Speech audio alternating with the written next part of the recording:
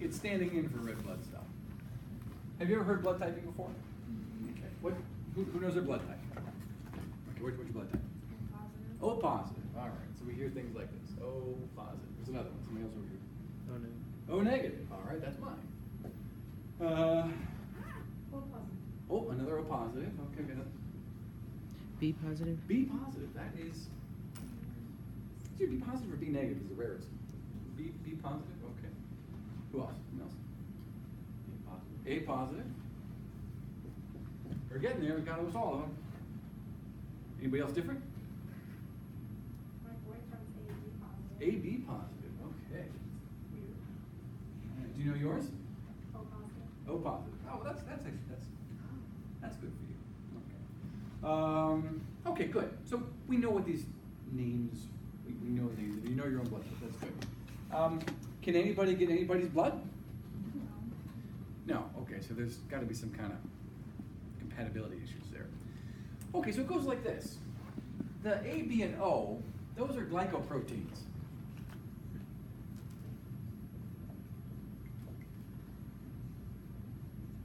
Cell surface glycoproteins that extend out of the surface of a red blood cell. Okay? And we have an A type.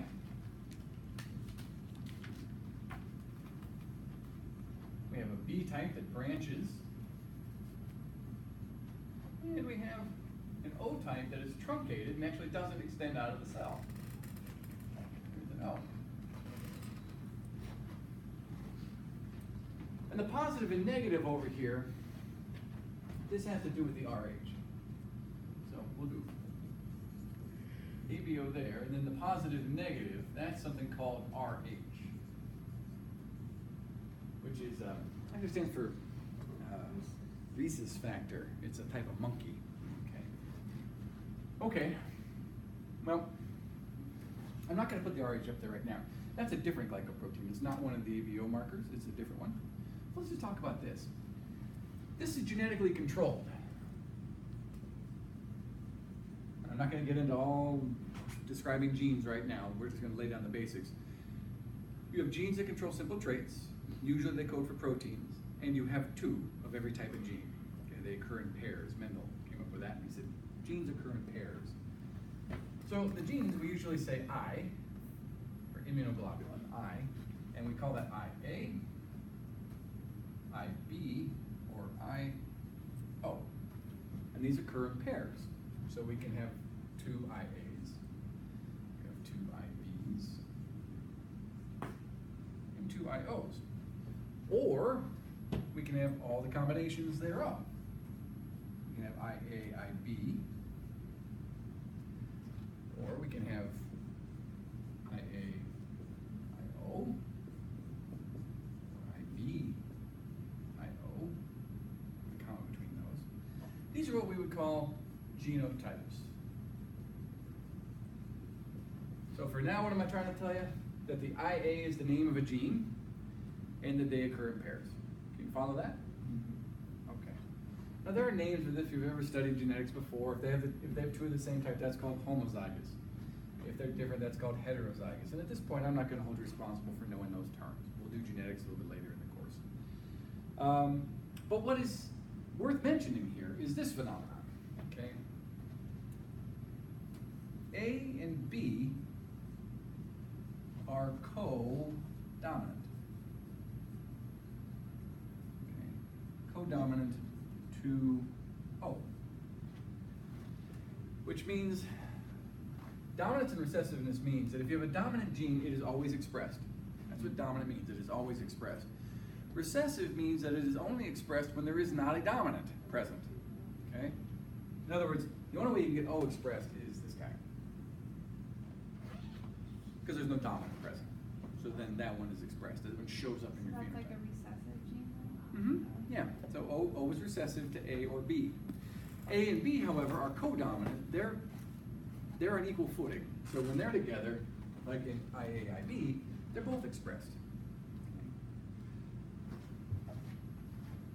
And that would be a third type over here.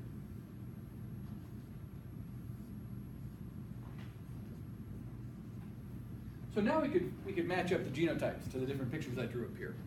Okay. what would be the genotype of this one? Type A blood.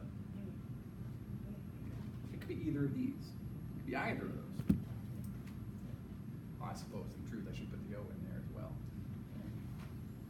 But to show up as type A, since the only thing that matters is what's sticking out here, I'll leave that out because that just confuses things. IAIA or IAIO would both be type A blood. Okay, either of the genotypes. IBIB, IBIO would both be this one.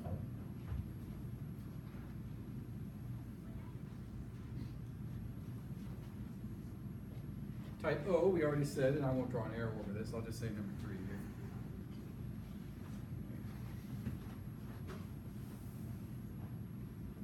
And finally, this guy down here, that's number 4.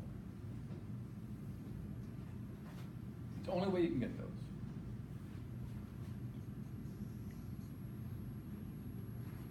So that's an introduction of how the genetics of it work a little bit. I'm not going to ask you any questions on this right now. Might use it again later when we do genetics. I'm not going to ask anything about the genetics right now. What I want to get to is determining your blood type. And for that, we have to discuss the concept of an antibody.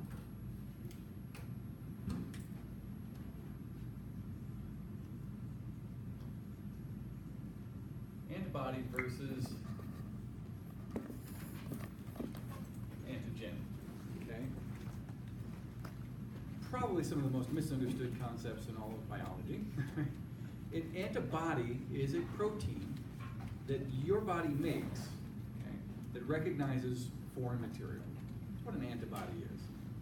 Antibody is protein, a protein we make that binds to or recognize. Oh, this is one I always spell wrong. Foreign. EI? Yeah, GN. EIGN. This bothers me. Proteins we make bind to foreign particles.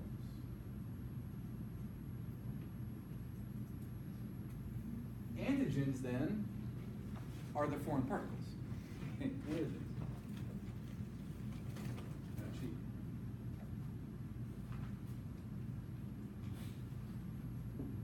Those are the foreign particles.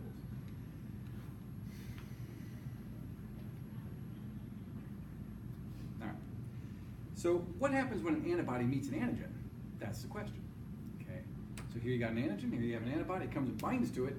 If that happens in your body tissues, it forms what we call an immune complex, and it usually becomes insoluble. It becomes insoluble. It clumps together, and we call that agglutination. Okay. When an antibody binds to an antigen, they clump, and we call that agglutinating. Now, it's not the same thing as clotting. Clotting is a very different reaction, cell-based, and we'll talk about that in lecture on Wednesday. But when it agglutinates, it forms a precipitate, and it will crash out a solution. Now, I know most of you took Bio 1100, and we do some labs like this, where we mix some solutions and we look for a precipitate forming. Specifically, I can think about when we take silver nitrate and we combine it with sodium chloride. Okay, that makes silver chloride, which is insoluble, and it forms a milky white precipitate. That's exactly the same kind of thing that happens here, but using larger materials like proteins. So when an antibody recognizes an antigen, it makes an immune complex, it becomes insoluble, and it precipitates, and we can see that. Okay? So what we do is we take a blood sample and we treat it with antibody. Okay? And if the antibody matches the antigens on the blood cells, these things are the antigens.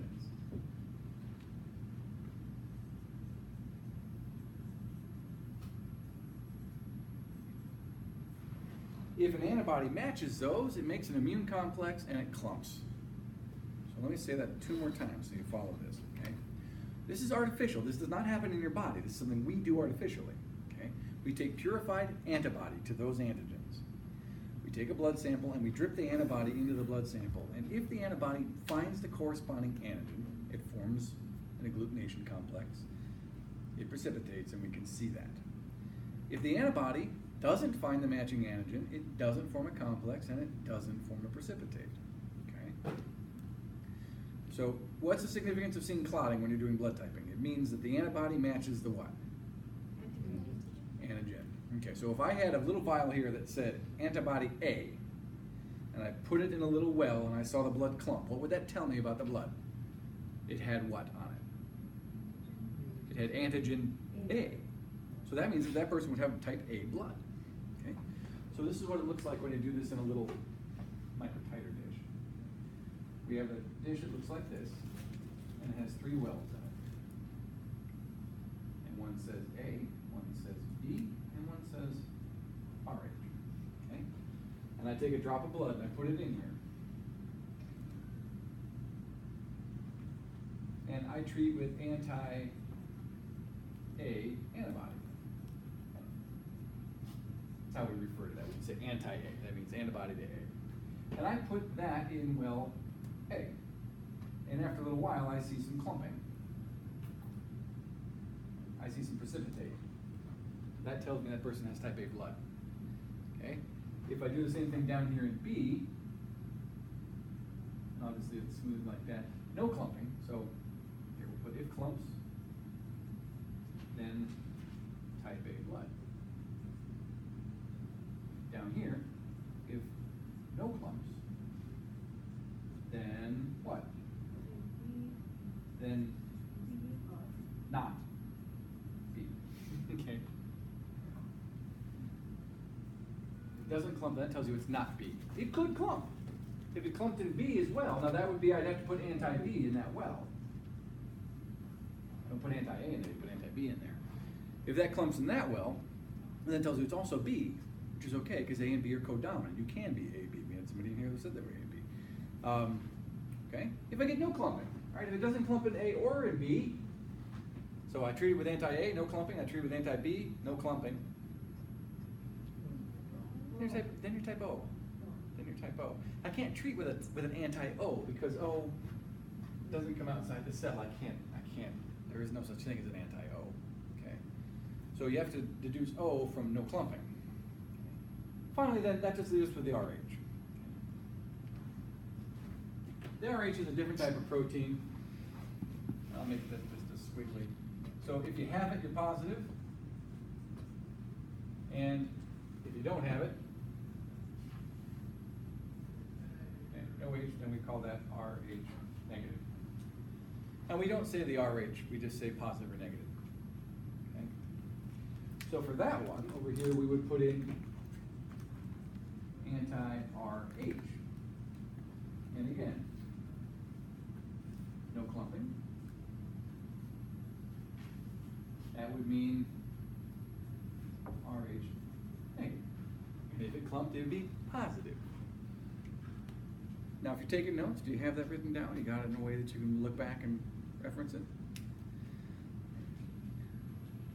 All right, so you're going to do this experiment today. We have some fake blood back there. We have some fake antibodies. You're going to take a blood type. You're going to put it in 3 wells. Same blood type.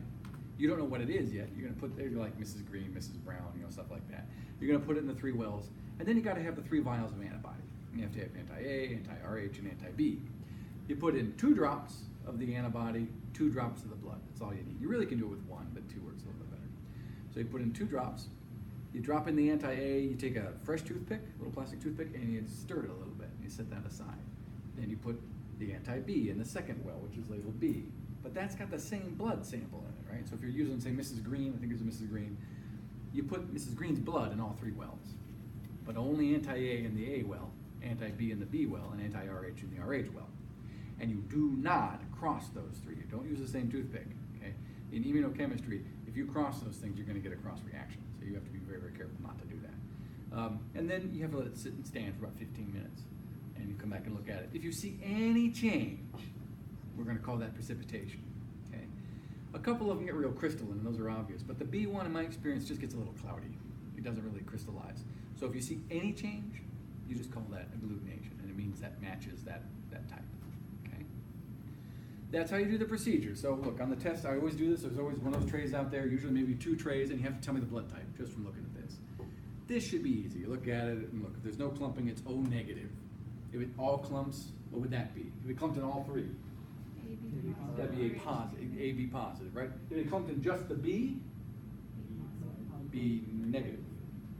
It's positive if it clumps in RH, it's negative if it doesn't. Okay. If it didn't clump in A or B, but did clump in RH, O positive. O positive. If it doesn't